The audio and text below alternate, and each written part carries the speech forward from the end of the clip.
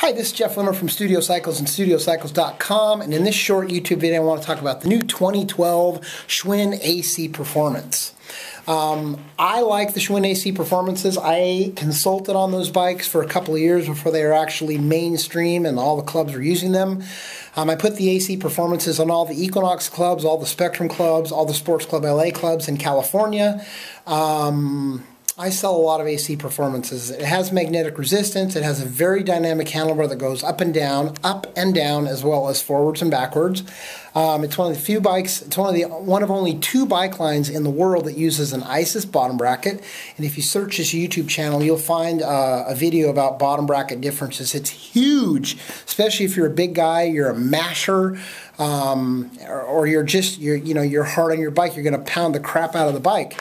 ISIS bottom brackets are great because minimal maintenance, the spindle is unbreakable, and the crank bolts they don't come loose. The AC Performance is aluminum. The difference between the 2011 and the 2012 is zero. There's really not much difference at all. They are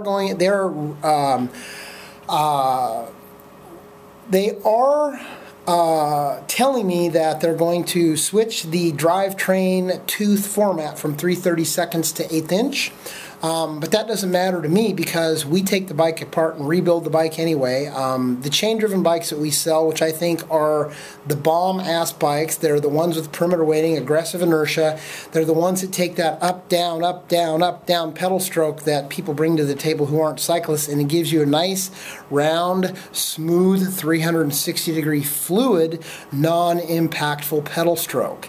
So the difference between the 2011s and the 2012s pretty much is zero, except for chain tooth format. If you want to know more, you can talk to me directly. I'm the owner of the company. 10 a.m. to 10 p.m. 7 days a week. 310-664-1375.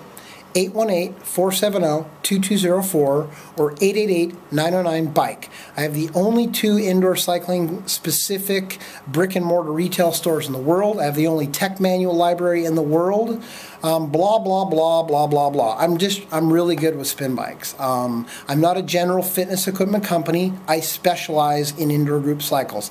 I was selling Johnny G parts and he was building spin bikes in his garage 15 years ago, and I've been doing this ever since. I ride and tune every single bike personally.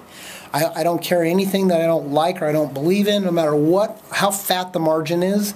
There's a lot of weird, tweaky, freaky bikes out there masquerading as indoor group cycles, especially online and especially in sporting goods stores. So be careful. Don't blow your hard-earned money on the wrong bike. If you want a $500 coat rack, go to Christie's of London and buy an antique coat rack. You can get a great coat rack at IKEA for probably under 50 bucks. If you want an indoor group cycle that's built and tuned to absolute perfection, then I'm the guy to talk to. It's January 2012. I want to say Happy New Year. All the best for 2012. Thank you for taking the time to watch this video, and best of luck to you on your road to health and fitness.